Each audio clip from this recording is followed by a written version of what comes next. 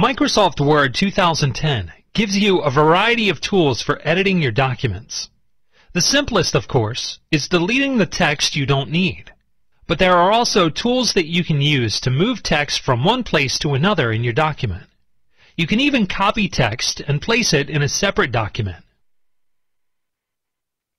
These tools are Cut, Copy, and Paste. When you copy text, an exact duplicate of the selected text is placed on the clipboard, while the original text stays in its place. When you cut text, the selected text is removed from your document and placed on the clipboard. Once the text is placed on the clipboard, either by copying it or cutting it, you can then paste the text in a different location or in a different document. Word gives you 3 different ways to perform a cut, copy, or paste. You can use the clipboard buttons available on the ribbon when you click the Home tab. You can right-click a selection and select from a menu of options. Or you can use the 3 keyboard shortcuts every computer user should know. You're editing a document and you need to rearrange the content. You'll use multiple techniques to cut, copy, and paste text. We want to try different arrangements of this text to strengthen the document. Our anti-harassment policy is very important, so let's move it to the top of the list. To begin, we need to select all the text.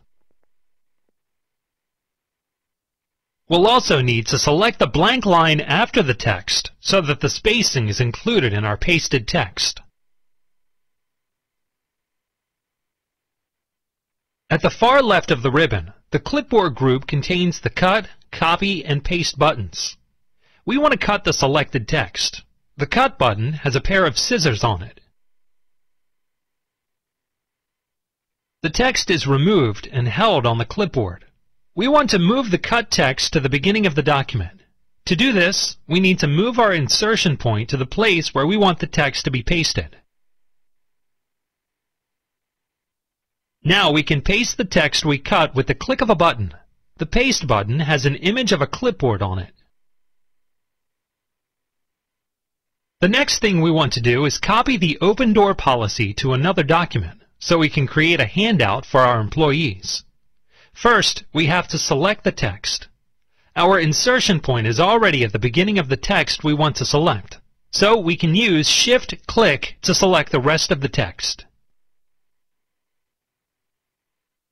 We don't want to cut this text because we want it to remain in the current document. So we'll use the Copy command to place an exact copy onto the clipboard. We want to paste the text into another document, which is already open. So let's switch to that document. We can take a look at the contents of our clipboard to make sure we have the text we need. The button we need to do this is in the lower right corner of the clipboard group on the ribbon.